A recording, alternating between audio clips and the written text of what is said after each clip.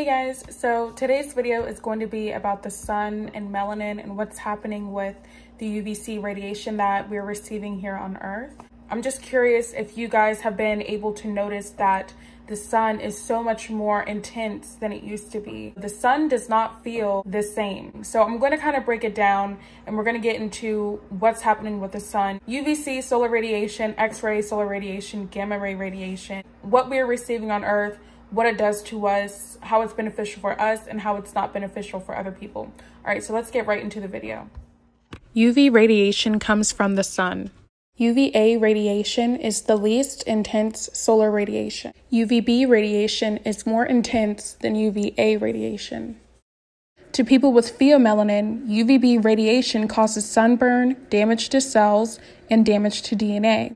To people with eumelanin, UVB radiation is beneficial for us and provides us with energy. Prior to 2020, UVC radiation did not reach the ground level of the Earth. However, in 2020, for the first time in recent history, UVC radiation reached the ground level of the Earth due to the ozone layer of the atmosphere thinning. The ozone layer is located in the atmosphere and used to protect the Earth from extreme radiation. But the Most High is removing that protection from the Earth. UVC radiation is the most intense ultraviolet radiation. UVC radiation is used in hospitals to sterilize equipment. So let's really think about that. UVC radiation is reaching the ground level of the Earth. This is the same UVC radiation that hospitals use to sterilize equipment. So how can we relate this to the Most High?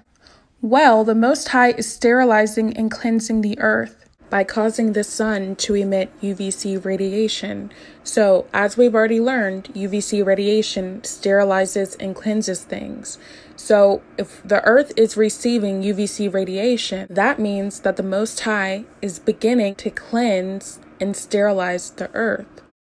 To people with eumelanin, UVC radiation activates our DNA and provides us with energy and cleanses our body. What does UVC radiation do to people with pheomelanin?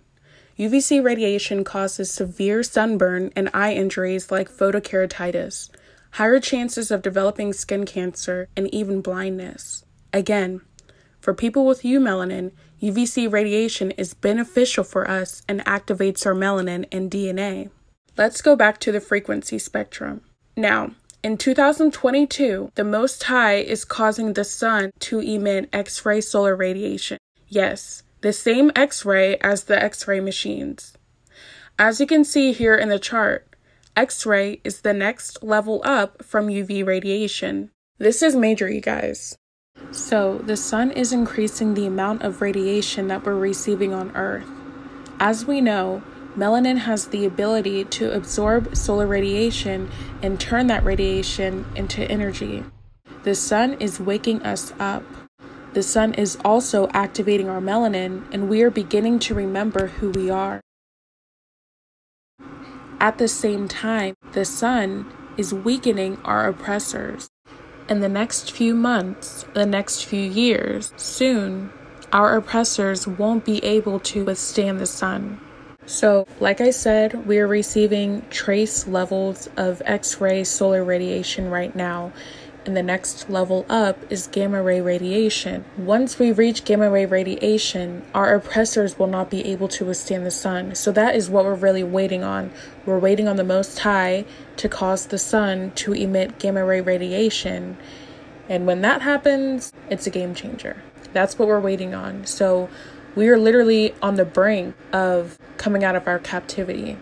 Our oppressors not being able to oppress us anymore because they won't be able to withstand the sun.